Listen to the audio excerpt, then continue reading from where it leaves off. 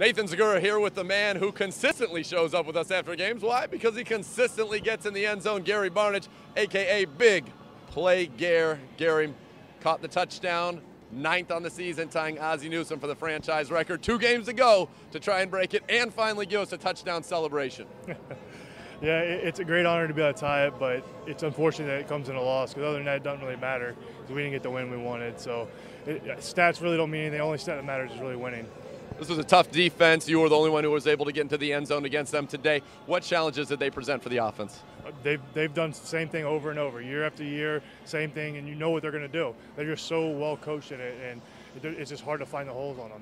Talk about the touchdown play. I thought you were interfered with, but it didn't even matter. You were hit early, but you boxed him out, made the touchdown on a kind of a scramble drill. What happened there? Yeah, I saw Johnny going to the other side, so I was about to run that way towards him, and then I saw him just get ready to throw it, so I just braced to get ready to catch the ball, and he made a good throw.